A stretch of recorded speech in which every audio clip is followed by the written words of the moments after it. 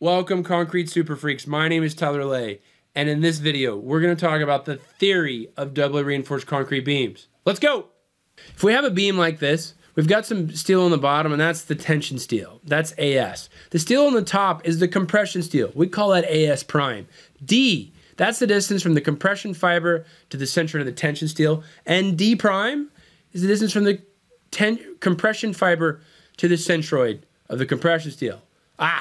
Compression steel is a useful tool, but it is a pain to find the exact capacity because you have to iterate to get it, and I'll show that to you coming up. But there are lots of benefits of compression steel. It can be used to reduce the strain in your tension steel. If you ever have a fee problem, you can actually put in compression steel, and that will reduce the amount of strain in your tension steel. It can also reduce your creep deflection. It also increases the ductility. Remember case 4 from that other video I showed you? The one where you really start to get ductility, really have to keep going? That's a good thing. That's how you save lives. That's case 4. That's very helpful. It also gives you something to hang your stirrups on. It's pretty common to always have compression steel in your beam. It's not very common to take that compression steel into account to find the capacity, but we're going to show you how to do it today.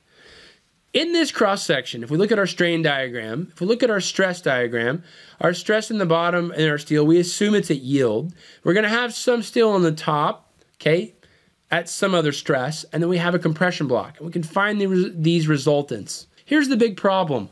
We don't really know what the stress is in that top steel. We'll talk more about that coming up. That is the issue. But depending on the distance from the neutral axis to the compression steel, that steel at the top, it may be yielded, it may not. It depends. And that's not good. That's not good. Depends are diapers. And that's not good. And depends also means we have to iterate. If you have been a loyal watcher of Simple RC, my channel, you've already seen how we design and handle T-beams. If you haven't seen that video, go back and watch it. It's totally awesome. That video is super helpful to understand this one because they're so similar. We're going to handle double reinforced beams just like we did a T-beam. We're going to make one substructure that has all the compression steel and some tension steel, and the remainder of the tension steel and the rectangular block at the top. What is he talking about? We're making two substructures. We're going to take the steel out of the top, and we're going to balance it with steel at the bottom. We're going to find the resultants from that, and then ultimately find the moments from that, the moment down here at the bottom. Once we know the amount of steel at the bottom, we can actually come back up here and solve for the moment capacity of this. We know how to do this. We've been doing this. This isn't hard.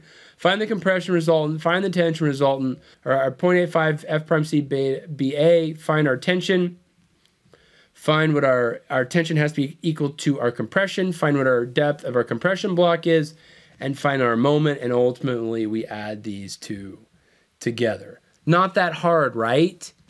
Here's the problem.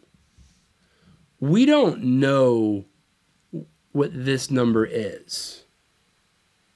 We don't know what it is.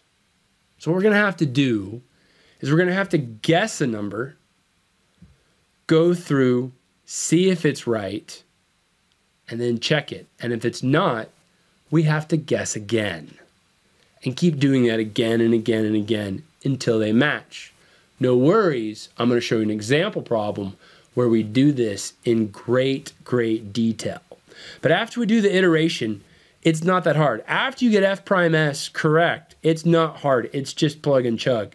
And you go through and you find your moment here, you find your moment here, and you add them together and find total moment for your cross section. If you like these videos, please give me a thumbs up. Give me a nice comment. Tell some friends about them. Let people know. Thank you so much for watching. Take care.